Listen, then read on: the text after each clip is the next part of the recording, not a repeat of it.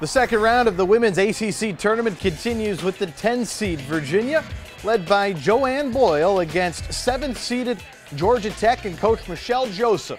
Let's take you inside the locker room before the game. Coach us up, Michelle.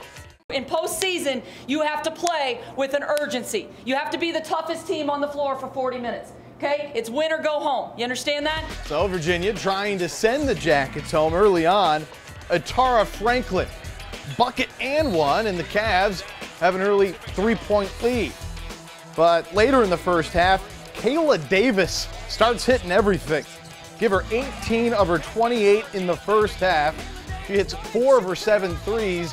Those are actually the only threes Tech hits all night, and the Jackets take a 38-34 lead into the half. Let's move on to the second half, where Ty Marshall starts to put this one away for Georgia Tech, or so it seems. Dawn May with a fantastic look to Marshall there.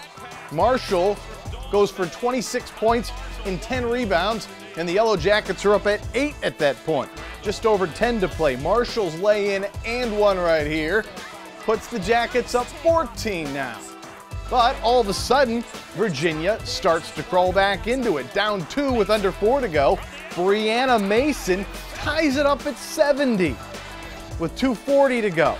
May, another good look here, this time to Aaliyah Whiteside, and the Jackets are back up 4. After Sarah Amobio ties it from the line, we pick it up with under 20 seconds left. Whiteside gets the ball, decides to drive.